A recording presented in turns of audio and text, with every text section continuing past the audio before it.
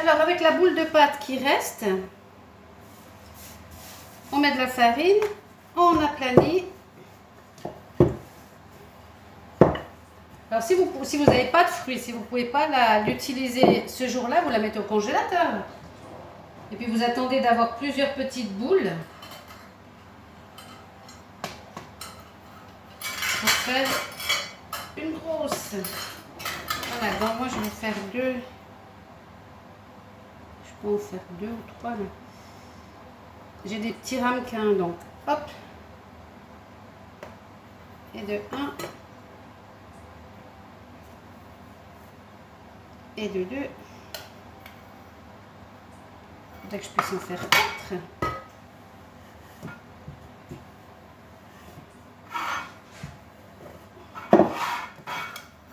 Et voilà. 3.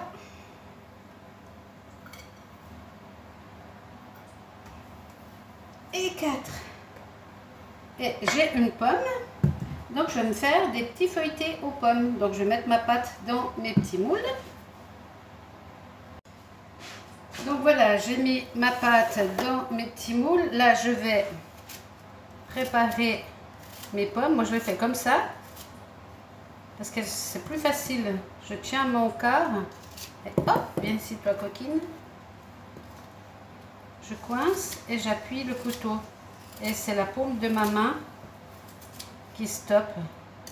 On arrive bien à faire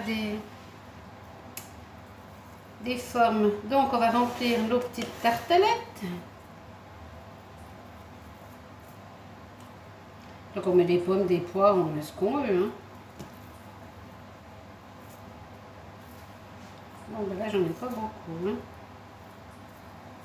Je vais me piquer ailleurs.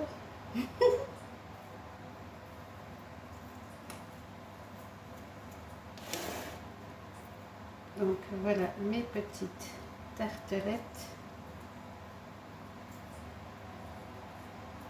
Voilà, donc j'ai mes 4 petites tartelettes. Je vais utiliser aussi mon jaune d'œuf qui me reste pour remettre un peu sur le sommet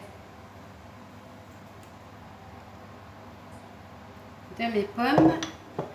Je vais ensuite dans mon jaune d'œuf qui me reste ici mettre du lait, du sucre et je vais remplir mes petites coupelles. Donc voilà, je vais donc mettre du sucre dans ma coupelle, du lait, voilà, on va mélanger tout ça. Voilà.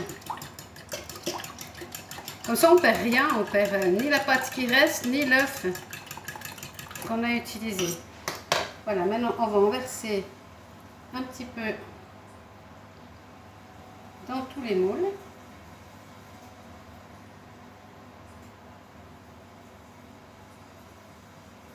Voilà, ça fait juste la dose, c'est impeccable.